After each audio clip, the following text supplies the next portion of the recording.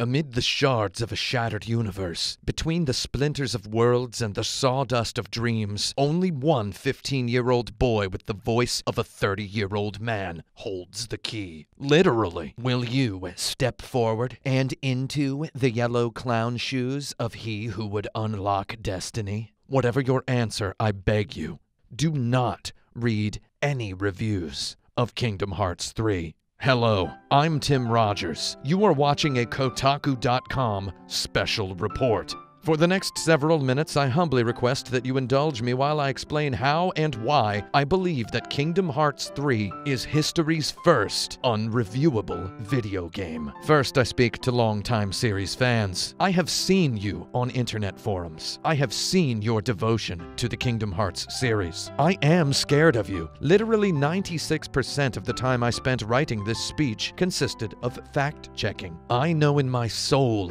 that a non-zero number of you will take offense to which of the 3 syllables of the series title I choose to emphasize. Kingdom Hearts. Kingdom Hearts. Therefore, I promise to alternate my enunciation for the remainder of this presentation. In the interest of diffusing your discomfort, I declare that I do not know Kingdom Hearts as well as you do. I perhaps know more about 13th century Chinese historical literature than you do. Maybe I know more about 1920s murder mystery novels than you do. I probably know more about late 1970s Japanese pop music than you do. Trust me, I know and love several things the way you know and love Kingdom Hearts. I promise you I am no stranger to the pursuit of encyclopedic knowledge in one particular interest. I even know a lot about Kingdom Hearts. Having said that, I do not know as much as you do. I don't think any critic for any mainstream publication knows as much about Kingdom Hearts as you know about Kingdom Hearts. Therefore, I recommend you spare yourself the annoyance and avoid all reviews of Kingdom Hearts 3. I have seen you in YouTube comments. I know that reading a review is going to only cause you pain. You're going to want to point out every single factual inaccuracy. Any critic talking about Kingdom Hearts begins the exercise by standing in the middle of a minefield of potential factual inaccuracies. You might have already commented on this video to tell me that I was wrong when I said that Kingdom Hearts series primary protagonist Sora was 15 years old, because Kingdom Hearts series director Tetsuya Nomura said in a recent interview that Sora is actually 16 years old during the events of Kingdom Hearts 3. I said he was 15 years old to bait you. I also said Sora was 15 years old to bait people into making joke comments which pretend to ignore this part of the video. I'm sure that when I look at the comments under this video, I will see plenty of comments, and I will have no way of possibly knowing which of you are real Kingdom Hearts fans. This is just a tiny part of the huge logic problem that is Kingdom Hearts. Kingdom Hearts series fans, I sincerely apologize in advance. The more matter-of-factly I explain the plot of Kingdom Hearts, the more you're going to think I'm making fun of it. I'm sorry. Kingdom Hearts' story involves dark wizards wielding sword-sized, key-shaped magic weapons. Mickey Mouse is a king. Teenagers struggle to maintain childhood friendships as a proverbial long summer comes to an end. Goofy says "gorsh" a lot. Love Kingdom Hearts as you may, you might do well to admit that making fun of the series comes easily. I made fun of it once. Kingdom Hearts strutted into my life astride a Shetland pony, and so I aimed low and scored a direct hit. I wrote a scathing review of Kingdom Hearts 2 upon the occasion of its release in Japan in December of 2005. If I recall correctly, my review was the first one published in the English language. I did this for the hits. My review racked up 4 million views and 6,000 comments for my tiny little blog. I had never been so disingenuously brutal to a piece of entertainment in my life, nor have I been so brutal since. Now, 13 years later, I think back on the 6,000 loud comments beneath my pitiful little blog post, and I apologize. I only wanted the attention. Kingdom Hearts' reputation for convolution will always precede it. Many critics will see Kingdom Hearts 3 as an easy target for ridicule. I beg you to ignore them. Ignore them and listen to me. Kingdom Hearts is great. Professional game critics play hundreds of games per year. Whether a critic likes, loves, dislikes, or hates a game, they have to play it. Imagine your mom giving you Kingdom Hearts 3 1 week before its release. Then she tells you need to play it to 100% completion in 2 days, and then write a 3,000-word book report about it. Then, unless 1 million people read this book report you wrote, she is cutting you out of her will. This casts a sinister shadow over what should be a deliciously savory task. Furthermore, Kingdom Hearts possesses the density of a dozen less generous series of games. We cannot realistically expect expertise of every experiencer under serious critical circumstances. To avoid your deconstruction of their expertise, many of these critics will thus scrutinize Kingdom Hearts 3's quality of life elements. They will talk about the user interface. They will talk about the camera. They will calculate the frame rate. You will hate to see them discuss this game like it were a piece of meat. You will buy the game no matter how low the frame rate dips. For you, Kingdom Hearts 3 is not the new Smash. It is not this year's Madden. It is not a household appliance. It is more than a product. It is a work of meaningful significance. It is the massive next part of a sprawling story. Maybe your temptation to click on a review stems from the deepest, darkest part of your heart, that lurking, lingering, doubtful question that infects all game likers at one point or another. Is it good? In my own opinionated experience, the hallmark of Kingdom Hearts is its generosity. No other games positively burst with as many experiences, moods, and themes of as prismatic a variety as a Kingdom Hearts. The makers of Kingdom Hearts are more dedicated to Kingdom Hearts than any maker has ever been dedicated to the making of any game. It is absolutely impossible for the people who made Kingdom Hearts 2 to mess up Kingdom Hearts 3. You have been waiting 13 years to see the next part of Sora's story. You know you love Kingdom Hearts. Your love for the series is the only 10 out of 10 score that Kingdom Hearts 3 needs. If you bought in so far as Kingdom Hearts 2, you do not need to read a review. Now I want to talk to the first-timers. The most important thing for you to know is that you should not be afraid. The second most important thing for you to know is that it is already too late for you to start getting ready for Kingdom Hearts 3. Using howlongtobeat.com, I calculated it would take you 159 hours and 19 minutes to rush through the main story of each of the 11 major Kingdom Hearts games. This figure, for the record, presumes that you would experience Kingdom Hearts 358 Days Over 2 via the 2 hours and 50 minutes of high-definition cutscenes included in the theater mode of Kingdom Hearts HD 1.5 Remix. As of the earliest possible time for you to be hearing this message, Kingdom Hearts 3 releases in 5.5 days plus 30 minutes. That is exactly 132.5 hours from now, or as I like to say, 265 hours over 2. If we assume you work 8 hours a day and sleep 8 hours a day, that leaves you a maximum of 8 hours each day to experience the Kingdom Hearts timeline as its creators intended. In the time between the arrival of this message and the release of Kingdom Hearts 3, you would only be able to experience 48 of the saga's 159 hours. That's only a little more than 1/3. You could purchase Kingdom Hearts HD 1.5 plus 2.5 Remix for your PlayStation 4 and rush through only Kingdom Hearts 1 and Kingdom Hearts 2. According to howlongtobeat.com, this would take you 52 hours and 30 minutes. By the time you finished Kingdom Hearts 2, Kingdom Hearts 3 would have already been out for 4.5 hours. Thus, you forfeit your qualification as a true fan. Rather than play the games, you could opt to watch all 122 episodes of Everglow's Kingdom Hearts timeline videos on YouTube at 2x speed. By the time Kingdom Hearts 3 came out, would you be excited?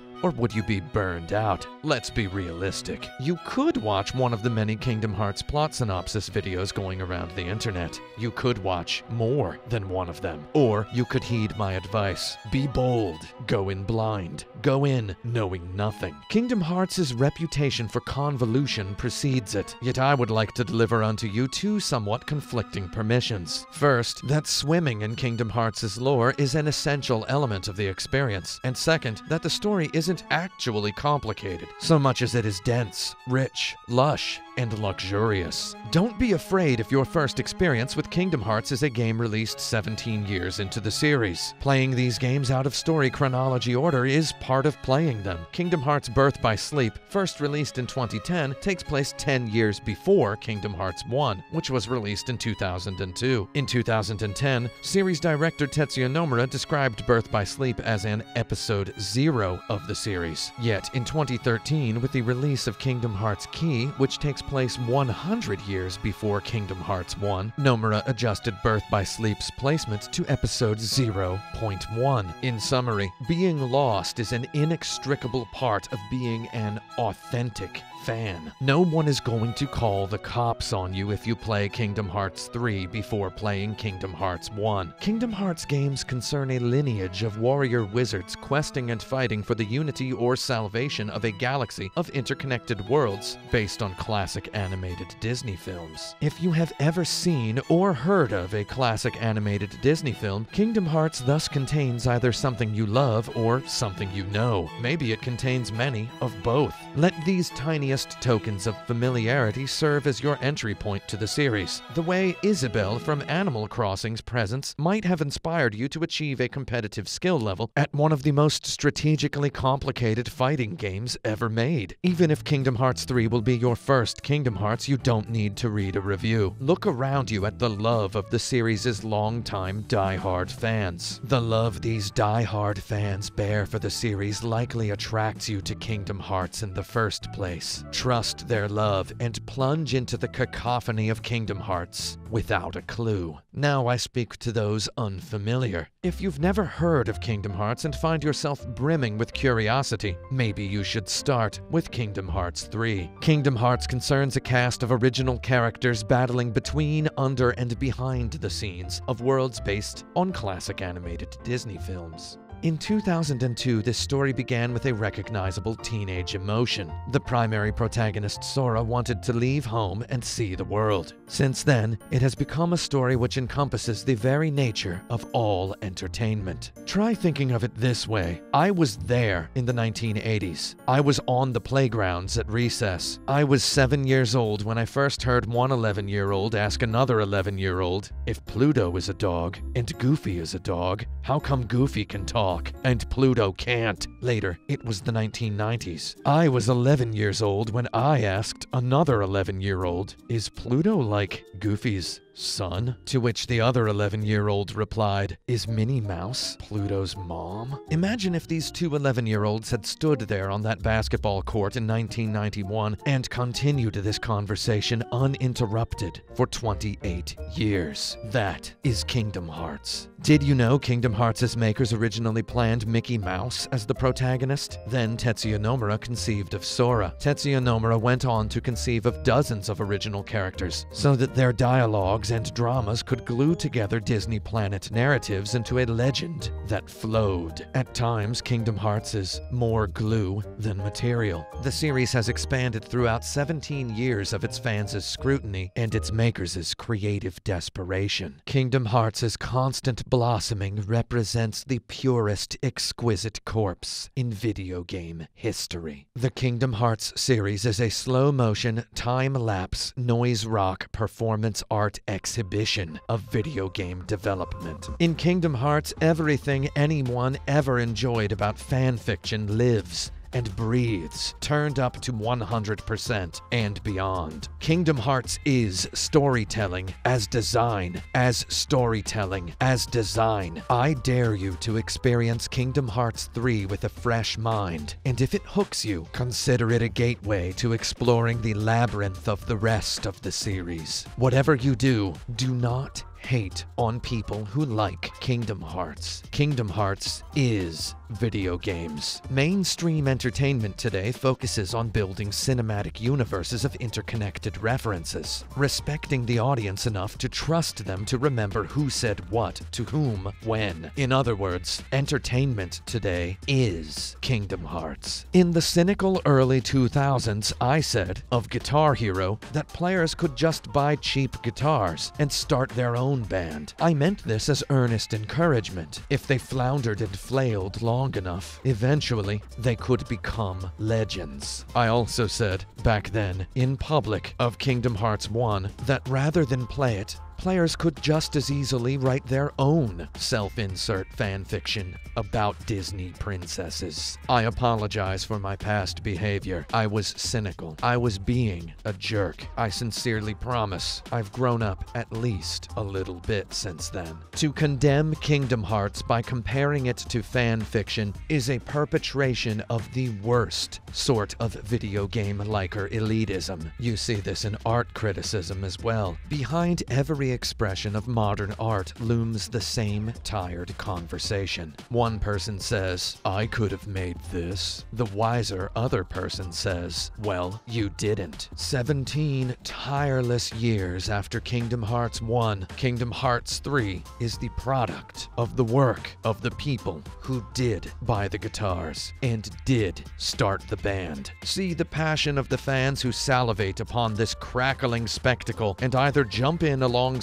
them or leave them alone and talk about anything else. Kingdom Hearts 3 is therefore history's first unreviewable video game. In awe of its voluminous spectacle, I will respectfully abstain from writing a review, and I hope you will abstain from reading a review. I only ask that you go out there with responsibility and make the choice that's right for you and right for video games. I was born stupid. However, I will not die hungry. Video games forever. Kotaku.com.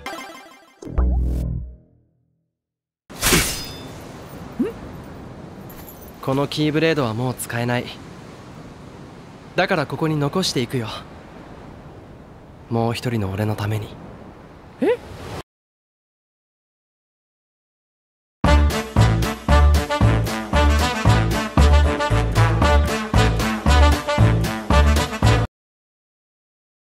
？I'm Tim Rogers, and I approve this message.